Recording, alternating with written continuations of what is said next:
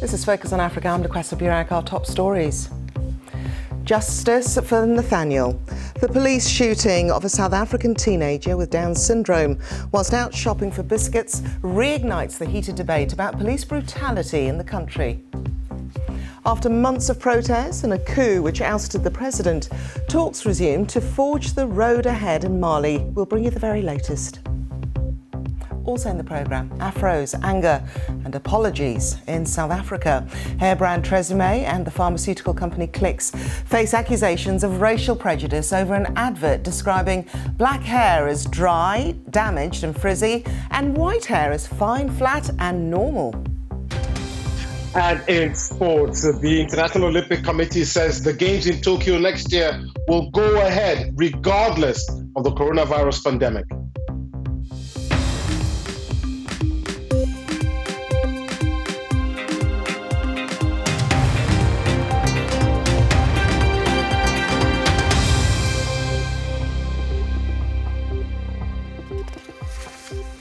Hello and welcome to Focus on Africa, coming to you from BBC World News.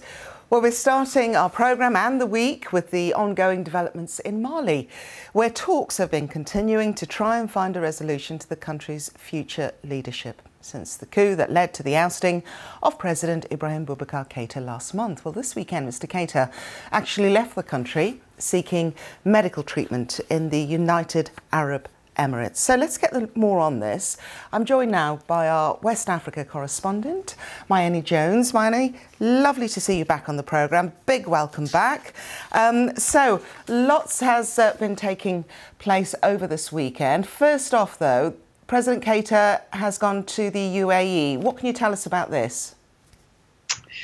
Thank you very much. It's good to be back. So he left on Saturday evening. We were told that he headed to the United Arab Emirates after suffering a minor stroke. It's unclear what kind of treatment he will be getting there, but his spokesperson had told the media he would be back within 15 days. OK, now lots of talk, or rather talks have been taking place, even more talks. Let's start off first with what took place this weekend. They have been described as chaotic, lots of people taking part. Was everybody around that table, including the Tuaregs? Yes, so a number of stakeholders took part in the weekend's conversation. The main opposition junta was there. A number of the military leaders who have taken over, and they came to speak with representatives of the regional bloc, ECOWAS, to discuss the timetable moving forward. As your viewers will remember, ECOWAS has asked for elections to take place within the next 12 months so there can be a transition from military rule to a civilian government.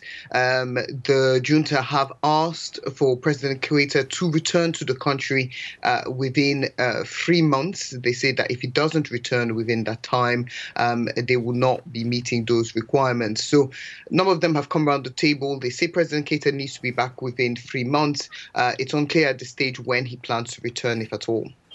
OK, and another meeting that was taking place, not in Mali this time, but Mali certainly on the agenda, was one in Niger, and this was chaired by ECOWAS. Yeah, so that's happened today. ECOWAS hasn't actually hasn't had its heads of state meeting in person for over 6 months now because of the COVID-19 pandemic. So this was quite unusual. A number of heads of state showed up, including the Nigerian President Muhammadu Buhari, but also the presidents of Ghana and of Senegal, amongst many others. They discussed Mali. They reiterated their previous statements, which said that the country should return to civilian rule as early as possible, and definitely no longer than within 12 months. But they talked about other things as well. President Buhari was keen to remind his cohort in the rest of West Africa that they should stick to their term times. Many see this as referring to the recent decision by Ivorian President Alassane Ouattara to run for a third term, a decision which has caused protests in the Ivory Coast because many of his critics say that it's unconstitutional.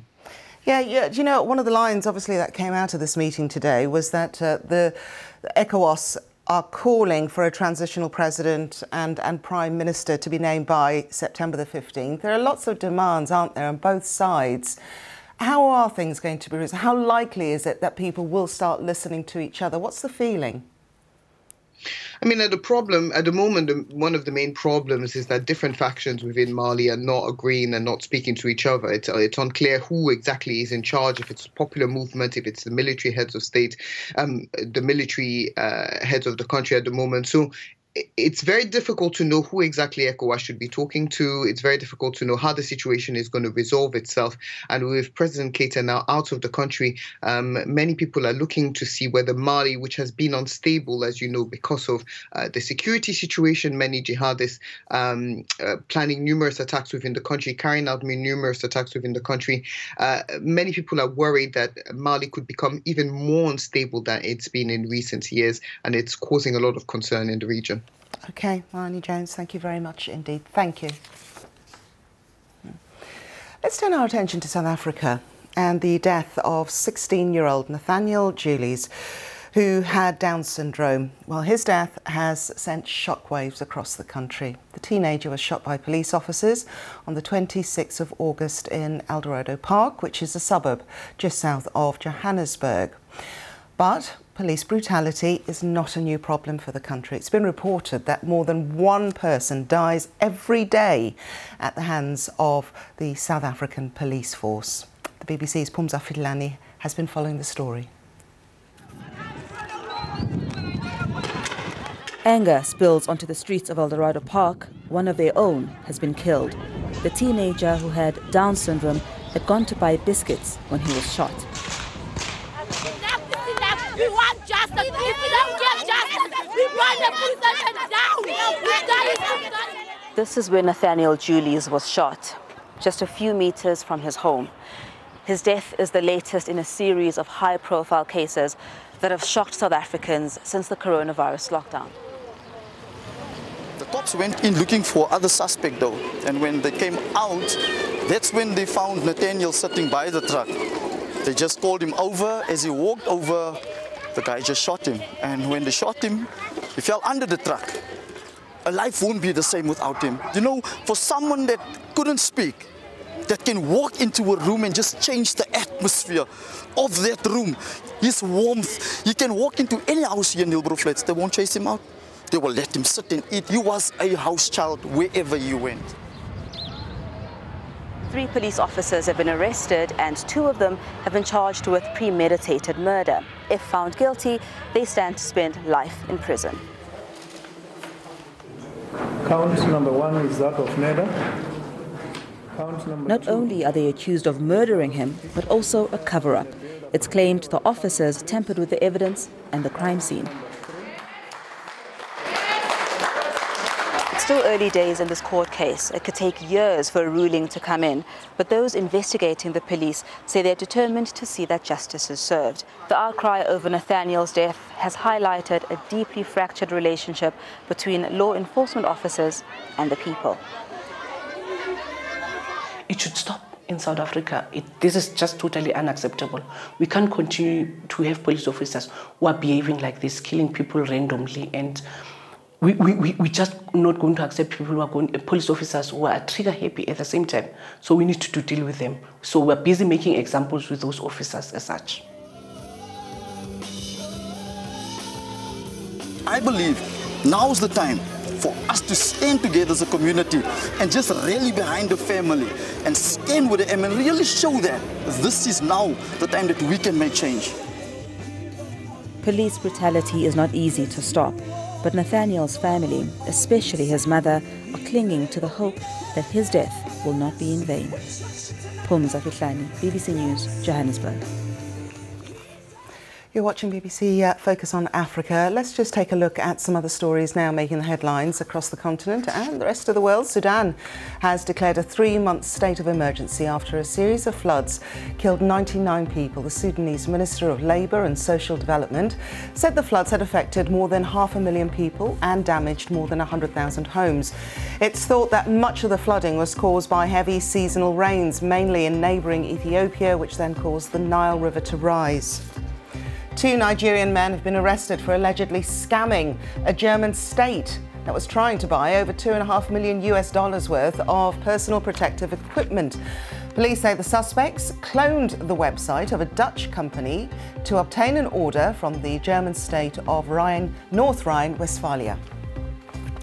Uganda's Labour Minister Mwesigwa Rukutana is facing several charges, including attempted murder. It's alleged he shot at his opponent's supporters after losing the primary elections. Police say that one person was seriously injured. He's denied the accusations. Well, do stay with us here on Focus on Africa, because still to come, Peter's got the sport, and they're calling it the Games that conquered COVID. Organisers say the Tokyo Olympics will go ahead.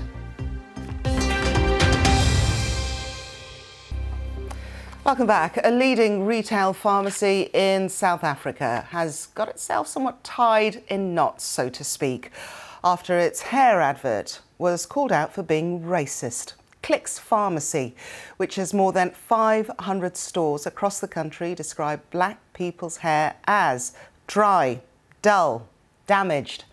And white people's hair, well, that's fine. It's flat and it's normal. Well, the company removed the advert that was actually commissioned by Tresemme and went on to issue an apology. But the anger continues and has once again reignited that sensitive subject of black hair. Well, in protest, people have taken to the streets and, of course, the ever-popular social media. Well, there is one South African writer known as Lesego Hlabi, but online she's also Coconut Kells, and she's hit back in her very own unique way, using the power of satire. Take a look. So it's moving. It's moving. It's not stiff. It's not nappy. It's moving in the wind. In the wind. Do you understand? Okay, one more time, please. And okay, and oh my God, this is so dull. This is why they call it damaged. Okay, thank you so much. And cut. No, this is why they call it damaged, guys. It's not Clicks' fault. I've shown you side by side what it could look like, and you've seen for yourself. It's so dull. It's damaged. It's lifeless. It's nappy, but it's also greasy at the same time. Well, do you know what? I'm so glad, because the woman behind that wig and the video is Lesego Hlabi. Thank you so much for joining us. You know, it brought a smile to many people's faces, but the message behind this, well, we hope it's getting through, but you've used satire, very powerful medium.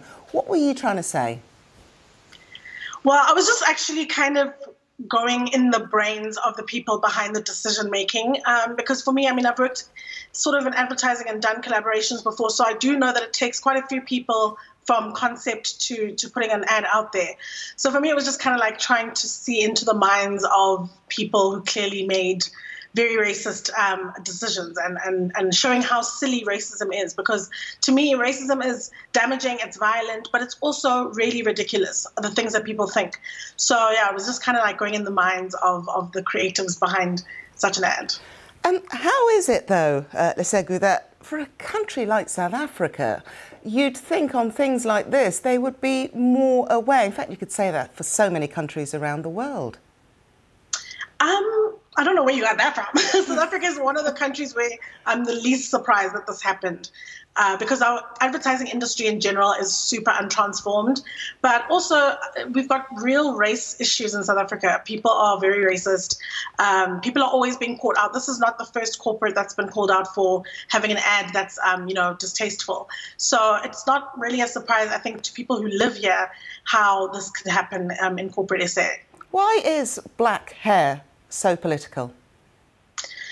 Because it's been used as a means to oppress us for a very long time. I mean, if it's not policing us in terms of even the hairstyle that I've chosen today is going to be a problem for a lot of people, because it's not natural, and, you know. So I think people for a long time just always want to police what black women do with our hair, with our bodies, and have it as an excuse to oppress us and to exclude us. Because if you look at the code of conduct of a lot of schools and companies, part of the uniform and part of what they speak about is black hair. and it needs to look a certain way in order for you to be even allowed in some of those schools.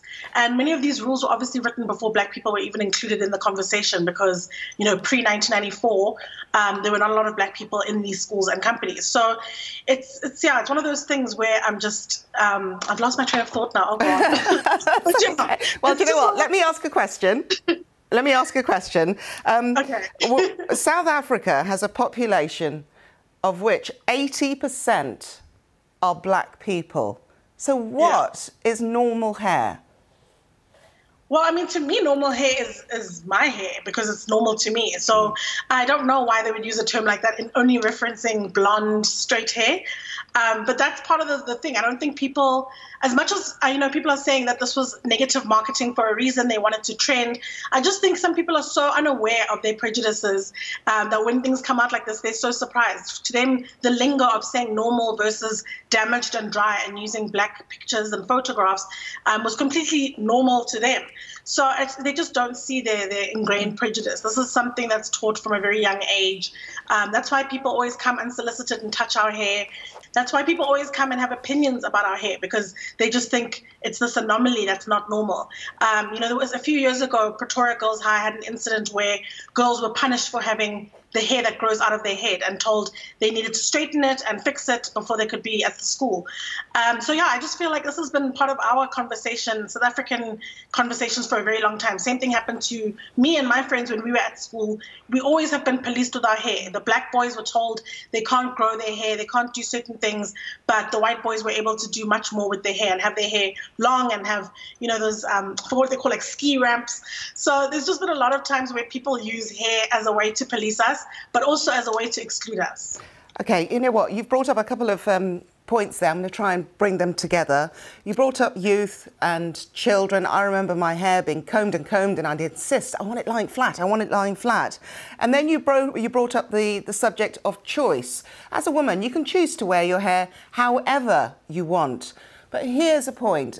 I know that there are men out there, and I've had a few people on Twitter saying, I don't actually know which one is the right one, the white hair or the black hair. There are men who also say, fix your hair when it's natural. How do we start re-educating people? I don't even think we need to re-educate people. I think people just need to stay out of topics that have nothing to do with them. I get told all the time, how can I have issues, speak out about Blackness when I have the hair that I have, like I said. So for me, first of all, underneath this, I've got natural hair. It's just a very easy way to go from Coconut Kels's look to, this look. But I also don't owe anyone any explanation. So I don't think it's about educating people on the right things to say about our hair. It's about them just staying out of our business and out of our hair. We can make all the choices. Being a Black woman is so amazing because we have so many choices with what to do with our hair. If I want to have dreads, braids, natural, relaxed, wig, weave, I can do it all. So I think it's just a matter of actually just stay out of our business. Let us do what we want to do, and then we'll all be fine. Thank you very much indeed. Thank you for your time. Thank you. Thank you so much. I'm surprised I didn't use my British accent on the BBC. Oh, go on, quickly. Next time. Thank you so much, darling. I'm going to have a spot of tea now. So, okay. Yes, thank you. Teedle pip then. You're watching BBC Focus on Africa. I'm going to let Peter replace order. We need order to come back, please, Peter. Okay. Many thanks, Lukwesa. I hope you like my hair. Anyway, let's just go to the sports now. And the International Olympic Committee has stressed that next year's Summer Games in Tokyo will go ahead on the 23rd of July, regardless of the coronavirus pandemic. According to the IOC, the Games will be known as the Games that conquered COVID. Travel restrictions and social distancing measures have raised questions about a further postponement or even cancellation. And one opinion poll found only 1 in 4 Japanese people now supported holding the Games if coronavirus infections were still widespread next year. Now, in a rather unusual move, the Athletics Integrity Unit will begin conducting mass testing of Kenyan runners this month. It means athletes will have prior notice of the tests and they will be carried out in groups.